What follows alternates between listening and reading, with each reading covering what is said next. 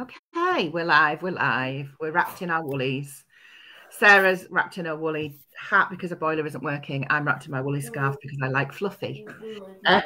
So, good morning, everyone. Welcome to our live stream this morning. For those of you who don't know me, my name is Heidi Maver.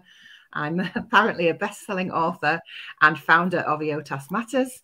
We work supporting families of children and young people who can't be in school, and we do that predominantly through educating and supporting parents to understand the EHCP system in the UK. I'm joined today by Maddie and Sarah. I'll let them do their own introductions. Susan.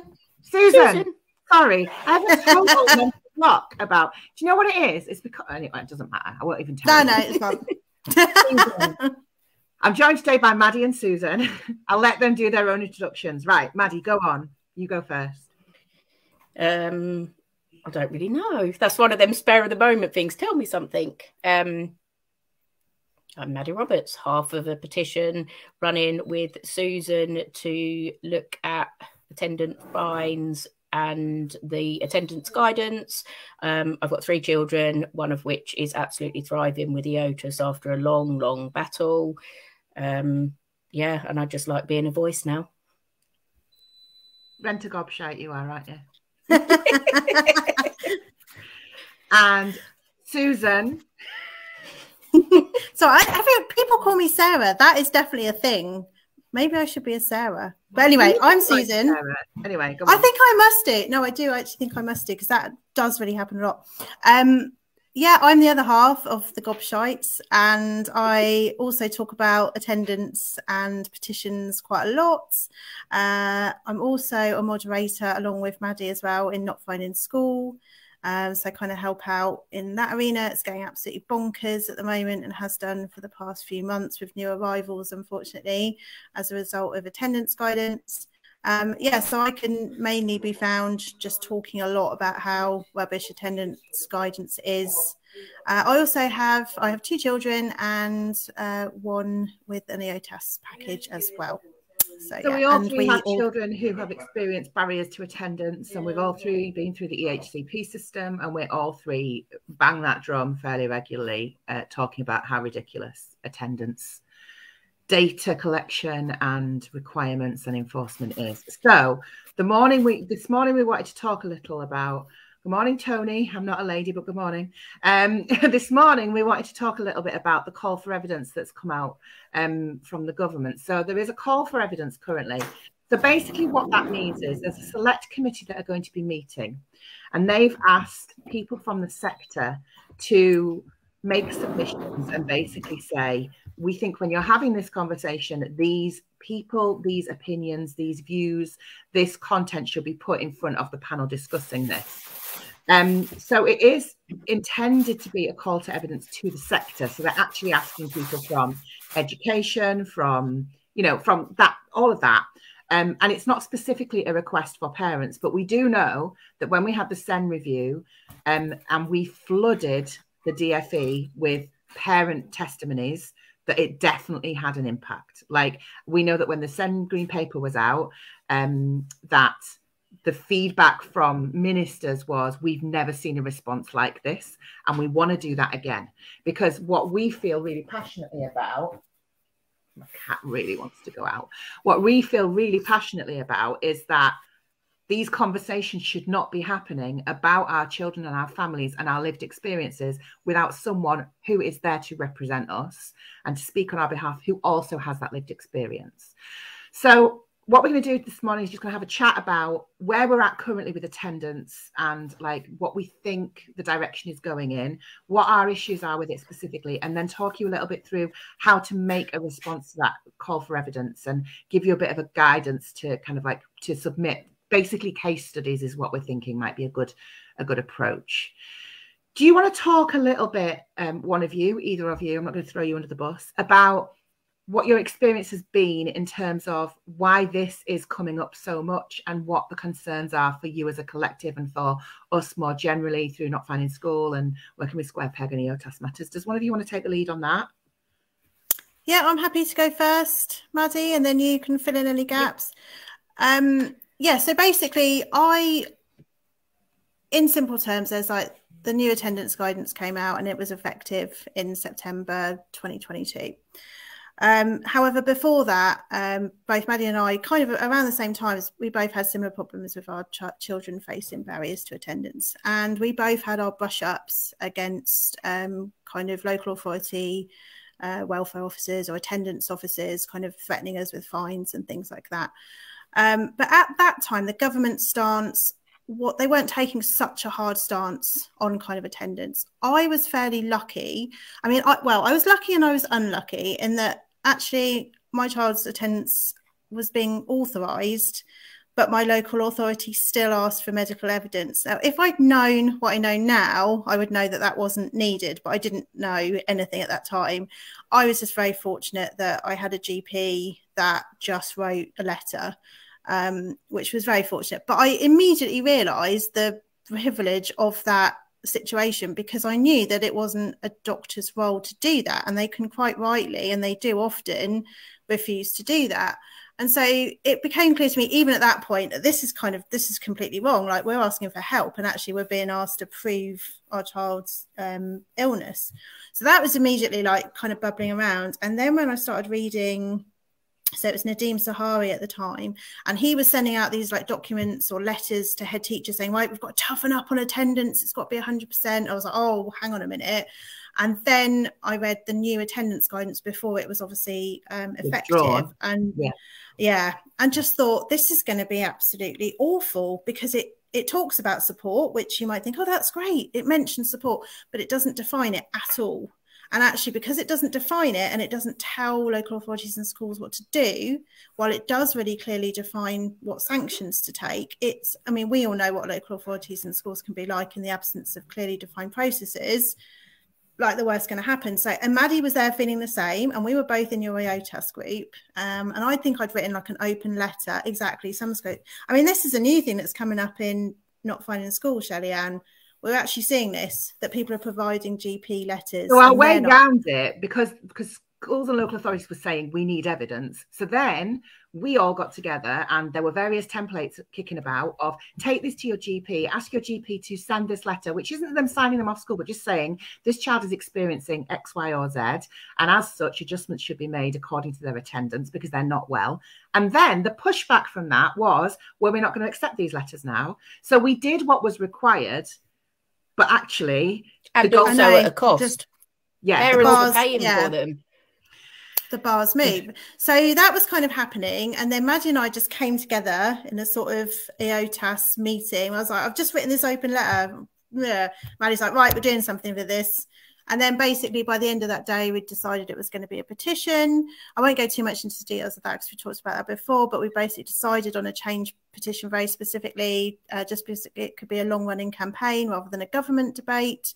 So lots and lots of reasons for that. And actually we've been quite fortunate because the petition's been identified as one that has the potential to win. We have a manager and we have some help and guidance really.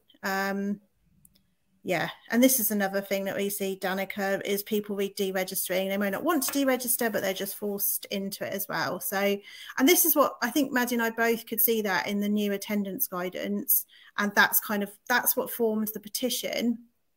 So that was kind of before it really kicked off. It's kind of bubbling. And then really what we've seen since September, since the new guidance has been in place, is we have really seen that explosion. And we're seeing that in the numbers of people joining Not Finding School, the numbers of people that are getting penalty fines and notices. And the government are just holding the line at the moment. They're very much holding the line. So we're kind of utilising like democratic processes and like I'm writing to my MP. I've had a meeting with my MP. Just had a message back. I've just had a letter back from Nick Gibb, and it's getting less generic in the reply, but it's still reminding Mrs. Liverman that children have a legal blah blah blah to be in school and to attend, and it's still pretty generic, and it's not facing into any of the actual issues that I kind of raised, which is that this is what's happening to parents. So yeah, there's that kind of, those sort of official government lines aren't really, that they're not listening to us at the moment, and that's why these things like these call to evidence That's why they become really important, I think, to push back against that line, which currently the Department for Education and the government is holding firm on at the moment. That's my impression as a bystander. I'm not a political person, but they are very they're not budging on that stance, at least in front of house anyway. So yeah.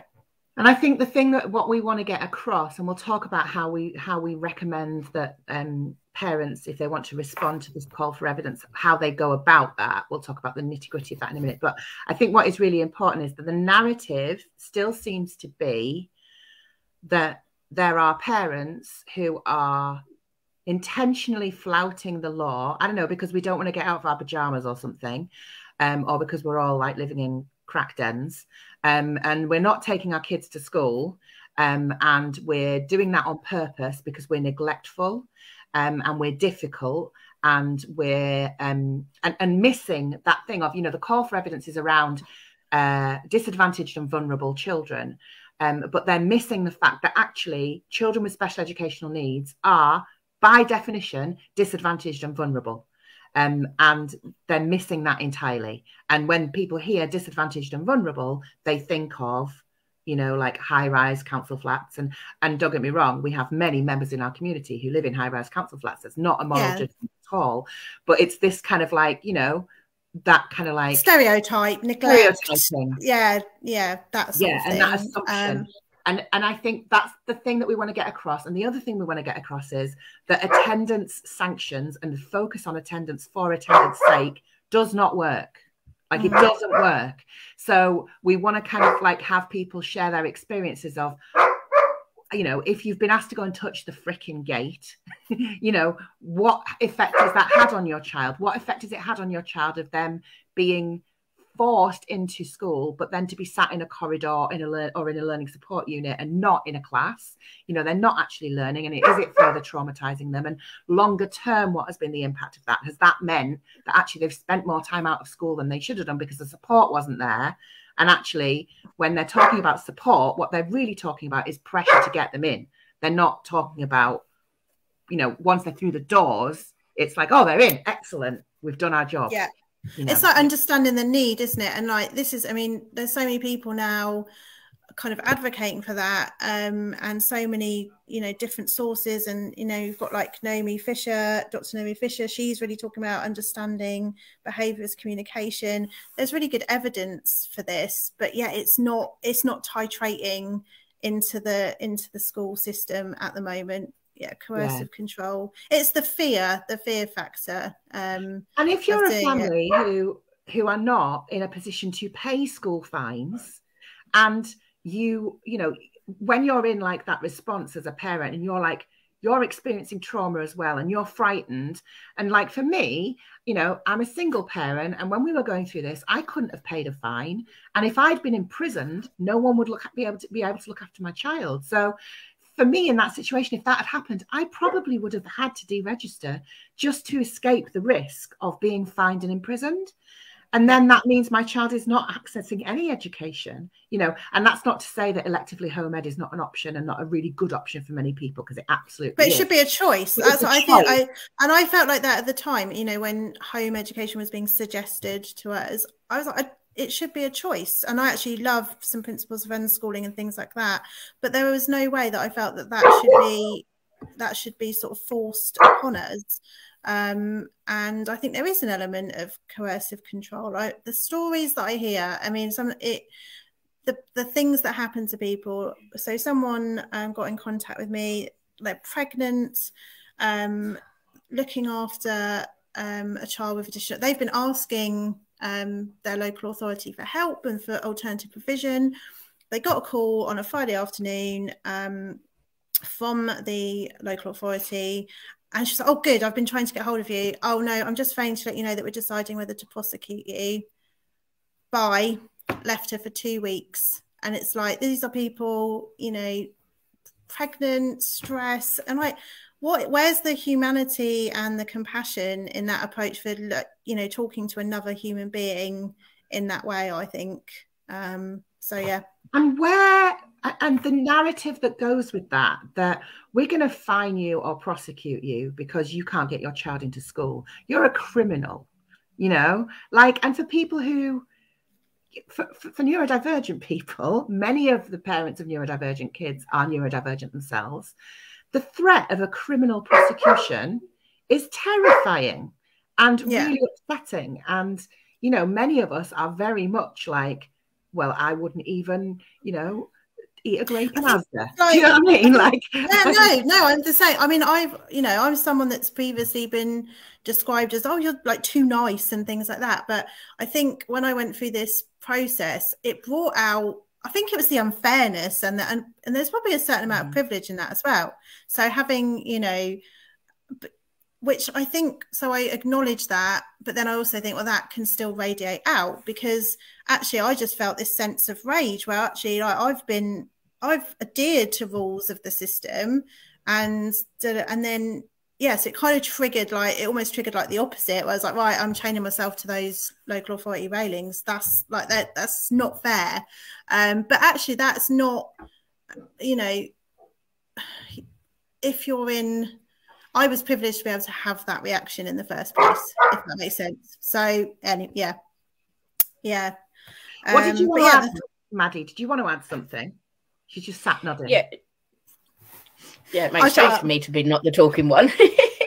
Yeah, it really is. And like somebody's just said here, you know, it's not electively home educating, it's unelectively home educating. And that could be a really interesting point of the outcome if people do this survey, is to be able to say, well, actually the whole system failed us, and the outcome of that was I've had to unelectively home educate, or like with the like you just said, Heidi, it was the threat of the fine that left me with no other choice, you know, because like Susan said, that is the thing, isn't it? It's that unfairness. It's like, how is this fair when we've talked about it within the guidance of what we would like to see in the definition of support in the petition, you know, because there isn't that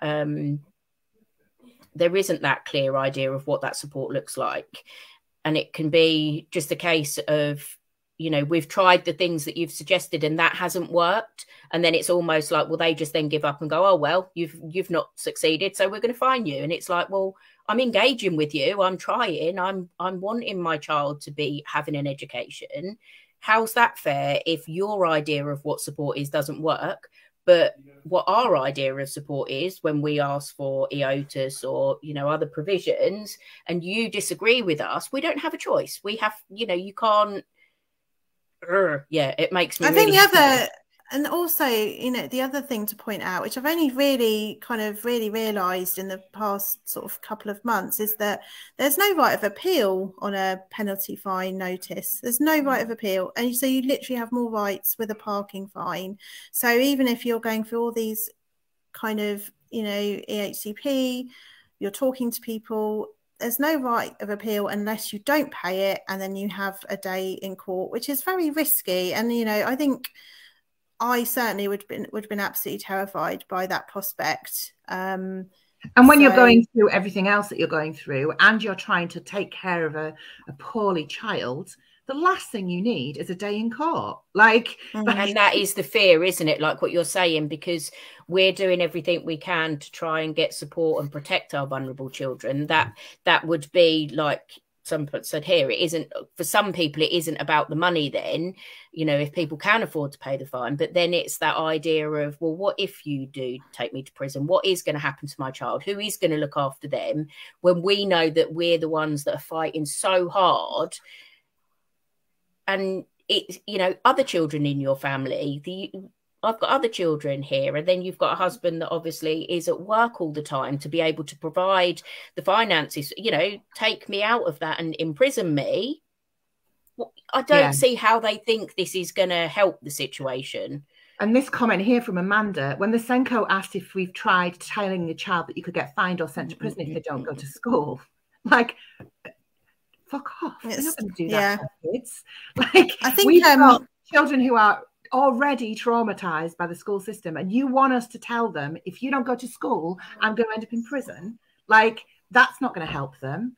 No, it doesn't. I mean, we've actually work. Even if that does work, the impact on their mental health and your relationship as a family is going to be catastrophic, you know. I've actually, a young person kind of wrote to us to kind of share her experience. She's now 18, but she kind of experienced this persistent absence.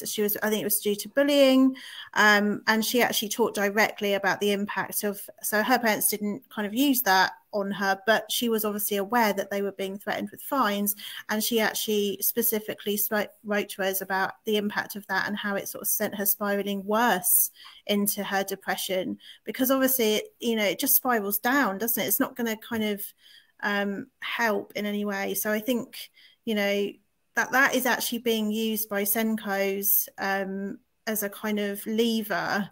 It just kind of, it's that power trip again, isn't it? It's like that power that they think that, oh, if we tell you that, or you tell your child that I'm going to get in trouble, it's that trying to get the power over him. And I've written before, I remember we had a worker in, and she did, Harley come down and was really upset, and he was saying, I don't think it's fair that the government get these robbers that take money, and he was quite riled up about it, and that was obviously his understanding of it. And she just leant across the table, actually leant across the table and was like, that's how we make parents make their children go to school. And I was just like, get out of my house. Just actually get out of my house. You're classing this as support, and you're coming in and telling my then 8-year-old child that's how they're going to make us do it. That is support. That is, that was a service that was meant to be providing us support. Support to do what we are telling you you've got to do. Mm-hmm. Yeah. It's not support, is it? No. We had it this week. So my son, we're really fortunate. We're in the OTAS success story. He's back in mainstream with a package of support. He's doing really well. He's enjoying it. He's engaging well. His attendance is fairly good, although it's certainly not 100%, and it won't be. They had a chat this week from a senior leader in the college about attendance. And I actually emailed someone and said, I need to get in touch with this person and have a conversation with them. And I got, without even let's have a conversation about it, I got an email back off them telling me what had been said and why it had been said, and that my son had obviously misunderstood before I'd even told her what my issues with what she'd said were. One of my biggest issues was that she stood in front of a room full of young adults. So my son's 18, most of the kids in his class are 17, and said, I want you to imagine that someone you really care about, who works really hard and is a taxpayer, I want you to imagine that you've got to tell them that you're wasting £5,000 of their money because you're not turning up at college. And my son was heartbroken. He's like, is that what people think of that I was doing when I was not able to go to school? And that I've sat on governing bodies in schools, and they're saying, the important thing is that attendance matters, and it's this obsession with the idea that if they're not in school, they're either not safe or they're not learning.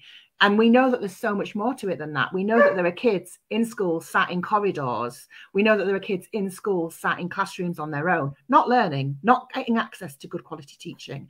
We know that there are kids who literally are dragged across a car park, touch a frigging gate, get a tick on the register and then go home. They're not, it's the quality is not there. And it's all about the numbers and the data and this obsession with numbers and ticks, that kid's in, that kid's in, that kid's in. And, when I first spoke about the gate touching, I thought it was a singular experience. I thought that our Senko was having some kind of psychotic episode, thinking that it would be a good method. I've since learned that there are thousands of families whose children, it's suggested that they go and touch a gate because that would be an attendance mark. Just get them to touch the gate, and it's just like, you touch the freaking gate. I think when we go to London for the petition delivery, we need to go and stand outside the DFE or something and all be holding the gate and have placards that say, you touch the frigging gate. But the really interesting thing, what you're saying there, Heidi, is literally like, they're the kind of things that, do the government know? Do they not? These are the actual things that we need to evidence to them that is actually happening. And in being able to share our frustration at the suggestions that are given to us or the ideas that are given to us to support our children to get into school, and that attendance is so important to schools, that this is what they're actually asking parents to do, because there is a whole world out there, and I'm sure many people in the government don't live in this world, wouldn't even think that this is the kind of stuff that is suggested or done. And this is our opportunity, and this is, what Susan and I have said about the petition the whole time. We want to be a platform for parent voices. We want to be a platform for these stories so that they can be seen and heard by people that just wouldn't even believe these things go on. Yeah. Yeah, I think that's it. I think sometimes people are like, when I tell these stories, people are like, really? And I'm like, really? Mm-hmm. Like, look at how many people have, like, I know I keep banging on about the book, but the response to the book has been, this is our story. We were told to touch the gate. We're not making it up. Like, this is like considered a genuine intervention, a helpful intervention. And I think the biggest thing for me is, like Paula said, one of the things is that one of the many reasons that our children are not in school is because the support is not in school. And that's because it takes so long to get an EHCP. We have to fight so hard for reasonable adjustments. We have to fight doubly hard for specialist provision. And all the while, our kids are being asked to go into an environment that is not suitable for them and not meeting their needs. And that's why attendance slips. If kids were happy, healthy, and supported in the setting that they were needed to be in, they would skip into school. They would. Like, we know that because we know that when we get it right for them, that's what happens. Not all children. Some children need a different way of learning. But, Theo's a really good example of when you get it right, he'll fly. When you get it wrong, he can't get out of bed. So, and the bigger picture stuff is like, you've then got these children and young adults growing up into adulthood who not only potentially have missed out on education, but they've missed out on being able to trust people. They've missed out on building meaningful relationships. They've missed out on chance to grow their emotional literacy or grow their emotional independence and their emotional kind of maturity.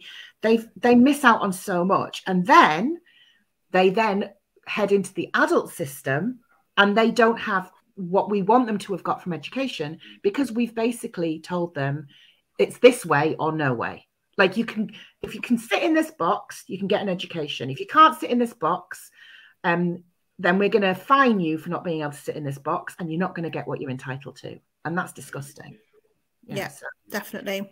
And costly in the long. If they want to look at it from a commercial basis, it's costlier in the long term, because that trauma, it just gets bigger. That trauma, doesn't it? The bit the older you are, and the harder that plays out. So exactly. So let's talk about what we're going to recommend that people do for the call to evidence. So we're suggesting that people would write themselves a bit of a mini case study. Yes.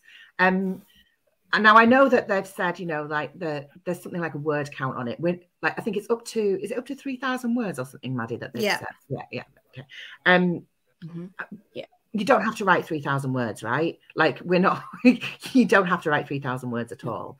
You can, and what we're going to do, I think, is we're going to make a template. But do you want to just talk through, the two of you or whichever of you or whoever, what we think should be your angle with that, what you submit for your case study? Because it's really important that we keep it in a particular style and tone. Listen to us, tone policing, neurodivergent people, but stick with us. Like, this is about us playing the game. So do you want to talk about that a bit?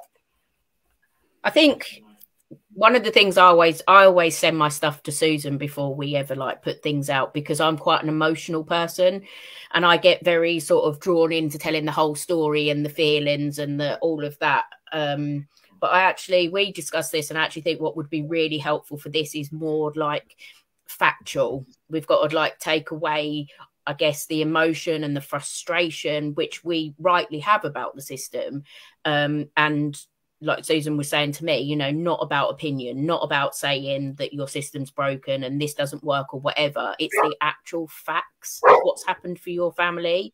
Potentially sort of, that you've applied for an EHCP that got declined. You've then been on a waiting list to see CAMS for 2 years. You got into CAMS and they decided that, no, actually, we're not going to take you on. You've then been with a threat of fines. And then the outcome of that, like we've already talked about, it was enough for a threat of a fine that I then removed my child from the system. I'm now classed as electively home educating. This isn't electively home educating. And just, some people do have the spoons to go in and write a bigger story. But if you don't have that, then that's not a problem at all. Just even the bullet points, a very quick bullet point, or how many years you've been known in the system. I mean, personally, when we managed to get to the point of the EOTAS, my paperwork was 5 years. I'd been at the start that I'd gone in and said, my son's 4 and he's struggling. And it was 5 years before we're now into year 6, but a year after EOTAS, and he is now completely thriving and like a different child. But them 5 years were, heartbreaking and horrendous and frustrating, but that is probably not what the government want to hear. We want to express that, but just, the facts, the simple facts, maybe, if that's easier. Yeah, I think what we do what feels right for you. We're not telling you can't express your feelings. You're human. Yeah. And we're not cross with you. And we will find other places for us to do that shouting and screaming and telling people that they've let our kids down. We will find those places to say that. This is probably not the right vehicle for that. What this is it's a request for suggestions for what evidence should be put in front of that select committee. So what I would suggest is that you write your case story, a bit about your history, what your experience has been, what attendance interventions were imposed on you or your family, what worked, what definitely didn't work, what the outcome was longer term, and whether you found a way through that. Maybe even if there have been things that schools and colleges have done that have been really successful, talk about that, because what we want to do is we want to say, look, schools are saying they're going to fine us because they don't know what else to do. We want to show them there are other ways to approach this. We want to show them that being flexible and, not marking a child as an authorized absence because they're struggling with the transition of getting into the school building, and giving them an extra hour to do that is a really good way to support them. And it will potentially, for lots of children, mean they can be in the setting you want them to be in. And I think one of the things that's really important with this is that it's a call to evidence, and we're saying, here's what we've got to say, and we would like parent voice to be represented in that evidence presentation. Yeah. So include in your case study, we feel it's really important that there is someone there to talk with lived experience as a parent who has experienced these things, and we would request that the evidence, when it's put to panel, includes that. You can maybe even say, perhaps you would approach someone like Not Fine in School or Square Peg, get those names on there so we can show them that we're all having conversations. We're not random nutcase parents writing from a darkened room at the top of a set of stairs. We're doing this, and we're being strategic, and we will play the game, but you've got to give us a seat at that table. That's what we're aiming for. So as much as is humanly possible, try to come off as reasonable. Yeah, I think my point. I forget that there's positive ones out there. It wasn't. Yeah, I think my point about feelings was not so much. I will definitely share my feelings about our situation, as in how I felt when you treated me like this. It felt like this. It wasn't so much don't share your feelings. It was more I could definitely write a full spiel of this is broken, you're wrong, and you're not listening. But actually, what they need to hear is what happened to us as a family. And I would definitely include my feelings about that, because that was a massive part of the impact of it, because how you feel is then determines kind of how you act and stuff, your ability to work and function in other areas. So so sorry if I was trying to, if I do not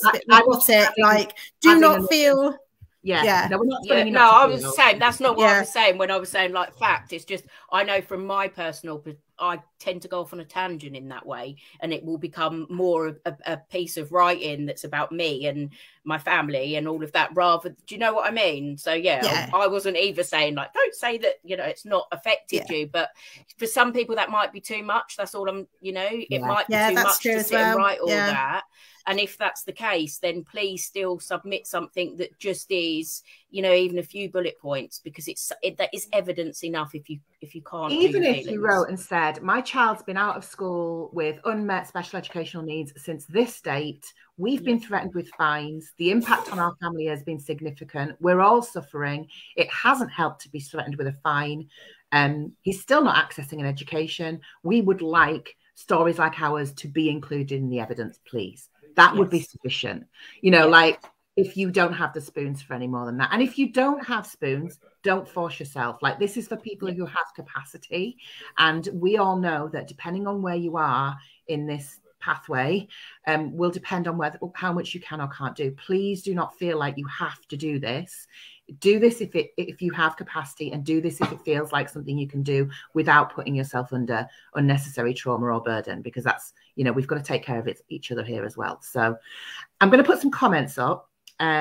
Just so we can also add to that, Heidi, obviously Susan and I are going to do a bigger piece on sort of the 3,000 words from the petition point of view that we're going to then submit with our own stories plus stories that we've heard through the petition. So if there is anybody that really feels like, oh, I'd love to have a voice but I just can't, I know you're going to pop up the page in the email, if they want to get in touch with us, then, you know, we can help with that. Yeah, for sure. United Front and all that. Okay, so let's just look at some comments, because I don't want people to have put the labour in and not have this shared. So our family liaison said to me, he just needs to realise he can't leave whenever he wants. I knew instantly it was over for us with that school, as actually what my seriously anxious child needed was to know that he could leave whenever he wanted and needed to. And then he likely wouldn't need to. Exactly. Yeah. When you're forced to persuade your child also feels forced, chances are I will pick the child up and something has happened. It means I'm not acknowledging his mental health or validating. He's then stuck on a roundabout of being in trouble and not liking school more, frustrated and draining. They've offered to come and get him and offered to unsettle his comfort zone, so pressure to get him out. Yeah. I've had people tell me that educational welfare officers come to the house and like bundle children into the car in their pajamas and just, they need to realise that staying at home isn't an option. People have had that said to them. A teacher came to my house to discuss a plan to help us, so she said, but she told my daughter, who was hiding behind the sofa traumatised, I was broken and not sure what to do for the best, as I believed I'd go to court. She said, you're just being naughty, not coming. Your mum will go to jail and that will be your fault. Surely you don't want that. You must come to school. I finally stood up and said, that's not going to happen. I can't read that, but yeah, I mean, you had power to say, get out of my house, because many people wouldn't feel, you know, how to do that. The educational welfare officer told my son he had to go to school no matter how ill he felt, otherwise he'd be responsible for sending his parents to prison. He was finally diagnosed with ME and chronic fatigue syndrome and is now bedbound. These people have too much power over us, and our children have no health training whatsoever. I'd agree. My child spent 18 months on a room on his own, not learning. And that was in school, I'm guessing, Amy. Paula says, I was a truant when the legal power first came into place. My parents were threatened. I continued to be unable to access school. I had the system telling me and my mum could go to prison, my mum crying about being sent to prison, me holding her as she cried. Did I go in? No. Did I feel as though I was generally going to destroy my whole family because I was so effing useless I couldn't go to school? I did, yeah. I'm 36 and I still have school trauma. I'm just going to read these. I know these are hard to hear, but it is really important that we have these voices heard. I might just send this video recording in as evidence. My son is still out of education over a year on. He has been so traumatized by the school system. We all have as a family. He currently has no school placement, but waiting for the LA to provide tuition. And that's also a thing that stops. Like, that's a barrier, right? We can't access medical needs tuition as quickly as we need to. He currently has no school placement, blah, blah, blah. A lovely independent school has shown interest in his consult the LA sent to them. I would like to get my hopes up that he will get tailored to him education, but I won't be holding my breath just yet. Okay, let's see. There isn't enough people who understand the complex needs of our children have either. They honestly believe they have choice in their behaviour, and any help given is basically trying to make them conform or mask or fit in. It's just not helpful. Yeah, I think we're all on the same page. Yeah, definitely. I'm just going to. It's the training, isn't it? Well, with medical needs, that's not always. Yeah, the medical needs as well.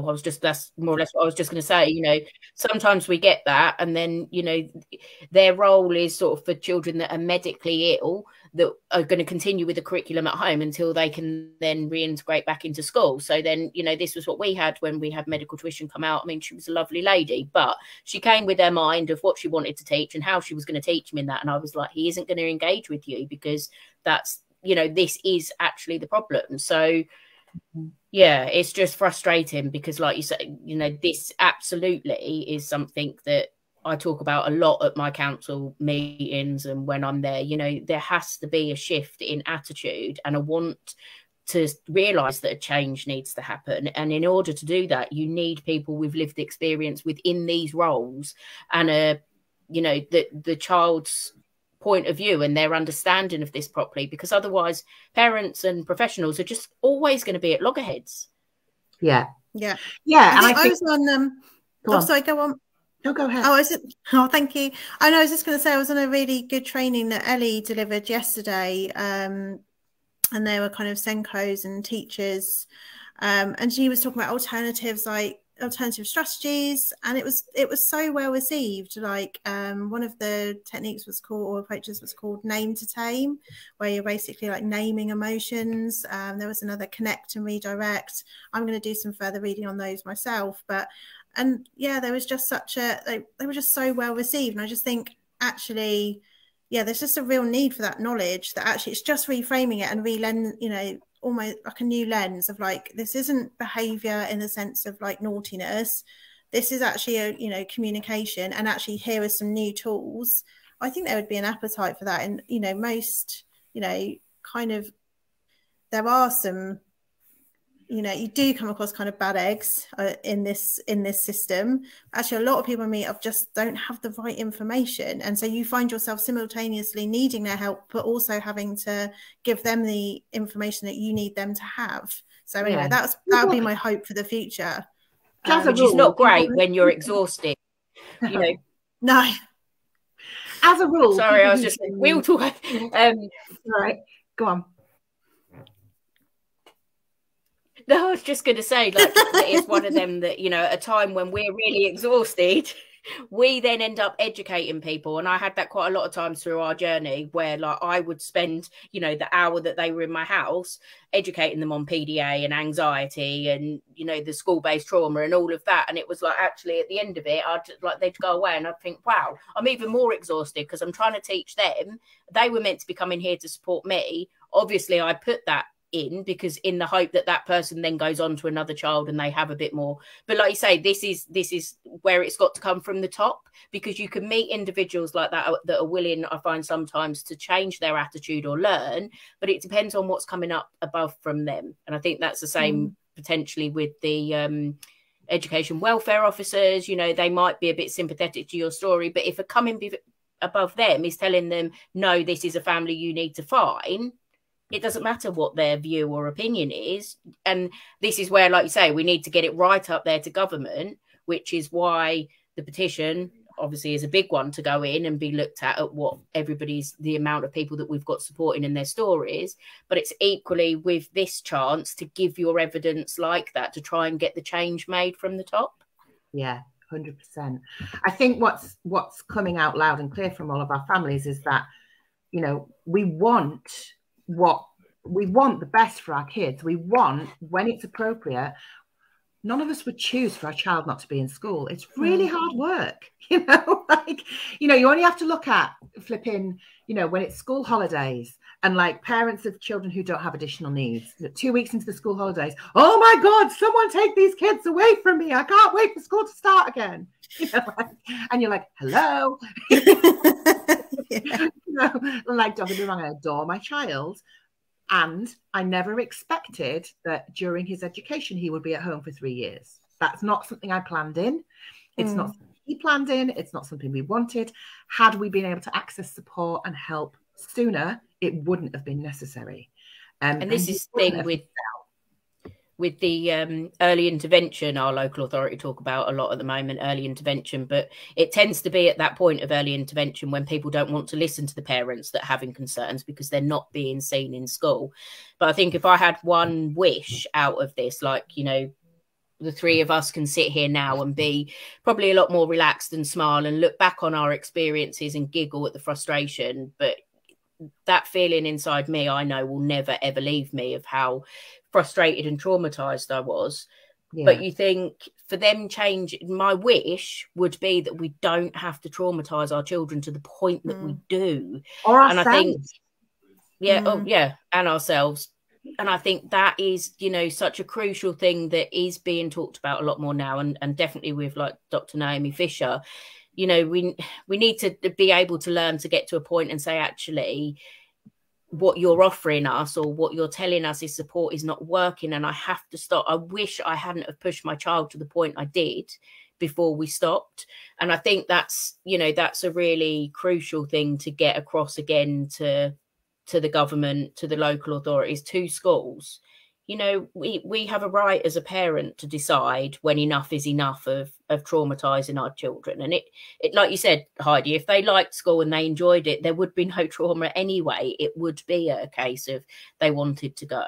Yeah. Children what the point of that was, but like all humans, but children especially, are so keen to learn, you know.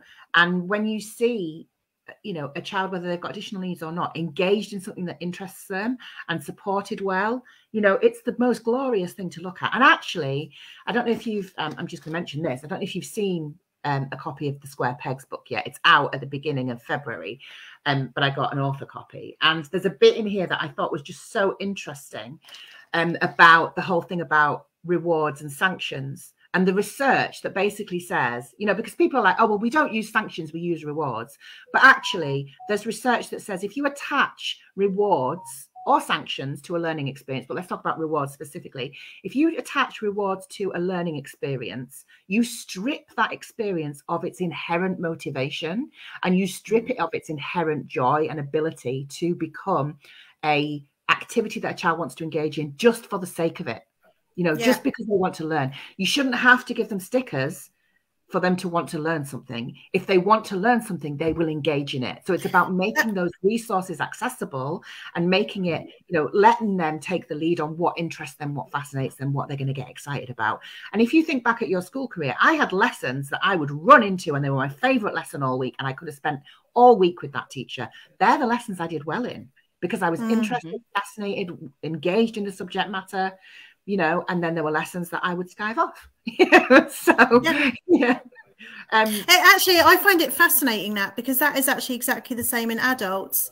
So the motivation and payment, because you'd think that everyone's motivated by money, but actually, like, I think it's Daniel Pink in his book Drive, it's exactly the same with adults. And they did these kind of experiments where they were like, people were building like Lego just for like fun, and then kind of, or a similar sort of experiment, and then doing exactly the same but paid, and then the actual output went down, and it's exactly the same relationship. So our kids are no different. That motivation always comes from within, doesn't it? Always. It's sparked. It's sparked by something, and then you kind of go for it. And everyone kind of, like, it's that carrot and stick thing. Like, we do not need a carrot any more than we need the stick. You know, like, exactly. Like, put the carrot and the stick down and let the donkey decide if it would like to move. You know, like, if it isn't, work out why it feels it can't. You know, but I think it's so important that we get these voices. So what we're going to do is, I've put a link for the call to evidence.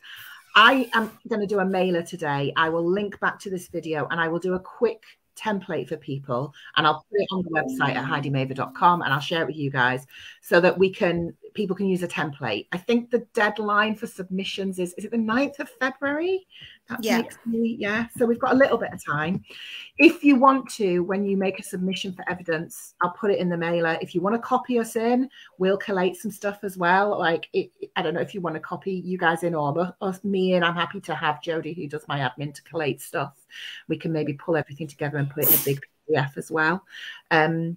What's the email address for you if people want to reach out to you? I've got it in my chat. Hold on.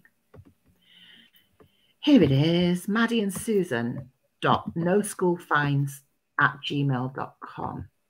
And no Sarah in sight. Again, no Sarah. I said no Sarah's in sight. God, I'm just going to call you Sarah, and I'm yeah, going do it. Takes you to stop correcting me. After a while, I'll just accept it. I'll be like, yeah. I'm going to use coercion and control, and we're going to change your name. It'd be like Dave from Only Fools and Horses. Until you've changed your name on your passport. That's the way to do it. Just find me. Yeah, cool. That works. We know that. Yeah. It'll work.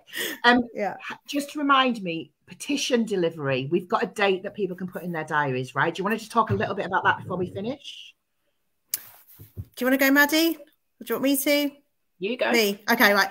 So March the 21st, Tuesday, March the 21st at 3:30, Maddie and I, with Ellie, are going to hand in the petition to Downing Street. It's like a ceremonial thing. You don't meet anyone from like the Prime Minister doesn't come out or anything. Like a policeman opens the door. Do I wear a cape? Do we wear capes? Wear a cape? Yeah, I think you need to wear capes. We're not allowed to wear fancy dress. Like there's this thing. There's all these rules. You're not allowed to wear fancy dress and things. But we do have. I think we get given. I think Change give us a giant box, and we hand in a box, ceremonial box. The door opens. We hand it in. But what we thought we'd do is meet somewhere central, probably like half a mile away, so probably like Parliament Square. And if families would like to walk with us and accompany us to touch the gate, which our families will know that expression very well, and walk up to the gate with us, they would be very, very welcome. It won't be a protest, like streets won't close or anything, so it'll be a pavement, peaceful walk, but be very welcome for people to come. I'm getting a ghetto blaster and I'm going to play You Can't Touch This. Yeah,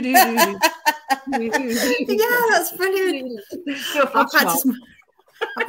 practiced my dance moves. I think Honor said that we could have a pitch. She might lend us a PA system. So yeah, we sort of do the short walk, probably swing by the Department for Education because that's en route, I think. Just stop out there, touch their gate, just swing by. Swing by. Make a gate rubbing map. Do some brass rubbings.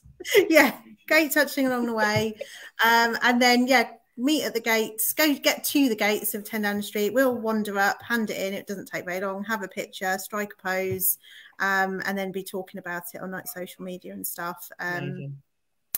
Wear a formal. I could wear my gown. I could wear my gown from university. That would be funny. I won't wear my gown. Are you allowed to wear like sloganed t-shirts or anything like that, or is it very like?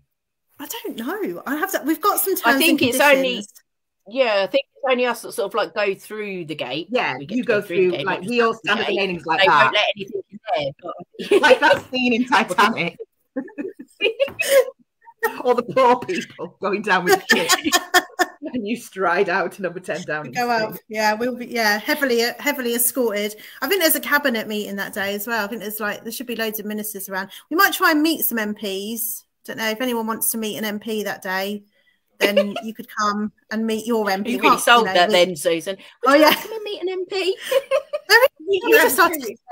Should I just articulate that a bit better? What you can do is if like you write to your own MP, if they're in Parliament that day, which Tuesday is a very popular day to be in Parliament, then you could arrange to meet them as well and talk to them about attendance, and that'd be good. And they might even take you for tea. You could ask them. I've never been for tea at Parliament, but if anyone wants to take me, I'll go. Lisa Marie says, I've handed a petition at Downing Street myself on a separate matter, and we were allowed scarves and badges. Right. Operation. Here we go. No one said your badge can't be this big. Right. So we'll get more details out about that. Let me just can I answer that question about children? Because I'd like to say something on this. We are not encouraging people to bring children to this walk because it is in a weekday term time, and I would hate for anyone to bring your child out of school and put yourself in a worse position for fines and prosecution. what you do is up to you. And there's, you know, if your child is, if it's safe for you to be there with your child, then that is up to you. We're not specifically encouraging the bringing of children. Does that make sense? We have like an ethical responsibility to make sure that everyone on the, you know, the adults are there. But I would hate for people to then suffer a final prosecution. So we're not particularly encouraging that at all, actually. If you've got a child or you've got a child with the OTAS, that might be different. But again, it's an adults event, really. You know, and we know that people have childcare issues, and that might play into that. But yeah, for God's sake, don't take your kids out of school to do this. And if you have a child who has a barrier to attendance and you think that might have repercussions for you, that's why we're saying don't bring your kids, because the last thing you want is a picture of you. We are also talking. Go on. Yeah, we are also talking about, like, for people obviously that can't come or whatever, about doing a bit of a live stream when we're there as well, just probably through our page, just so people on the day can, you know, see who's around, see what's doing it, just because it is a long way to expect people to travel and do things. Yeah, so sure. I think as well, if people want to do stuff locally, then that could also work well. Like if you want to turn up to your local authority with your local, if you've got a local send crisis action group, and then you wanted to kind of time that, then yeah, reach out to us, talk about that. This is very much like grassroots organised. This is kind of like me and Maddie sort of sorting something out that's kind of peaceful, safe, but also kind of, states what we need to state to the government, which is that this isn't working. It's about a show of solidarity and numbers rather than us like throwing eggs at people and shit like that. That's the next one.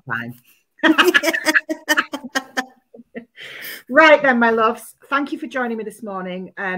For those who need it, the link for the call for evidence, I will put it back up on screen. It is in the comments. It will show at the top of the comments. So yeah, if you want to copy us in, then copy us in. If not, then that's cool. You've got until the 9th of February. If you're on my mailing list, I'll get a template out to you. If you're not, I'll get it to Susan, can we do that as an update on the petition as well? Susan, can we do that as an update on the petition? We could, if you get that together, Heidi, we could put that up as a petition update, and then that's there for that'd be amazing. We have a guidance document for if you want to. This is the format we would recommend that you use. That would be so cool. Just to make it as easy for people as possible to engage if they can. Right, lovely. I'm going to go and take some paracetamol. I've got a really bad headache. But thanks for joining me this morning, loves. And that's talking to us two that don't stop talking. No, I think it's the 3 bottles of wine we consumed last night. I don't think that would help. That could do it. Anyway, I was celebrating something that I can't tell you about. What were you celebrating? We celebrated being a best-selling author. My copy's arriving today. I can't wait. It is linked to that, but it's something. I got a very exciting email about a very exciting meeting next week. I can't tell you any more than that. I could tell you, but I'd have to kill you. Okay. You have to find us first. As soon as I can, I'm going to be shouting about it because I am. I can't wait. Rent-a-dog. It's all right, because Heidi will kill Sarah, so it's fine. Yeah. Susan's safe. I'm safe. I'm all good. Sorry, random Sarah. Well, assuming that I haven't managed to get you to change your name by then, of course. Oh yeah, that's true. Damn it. Yeah. It's good to catch up. Nice to see you both. Stay on, and I'll just end the broadcast, and then we'll say goodbye off in the green room. Thanks for joining us, everyone. See you later.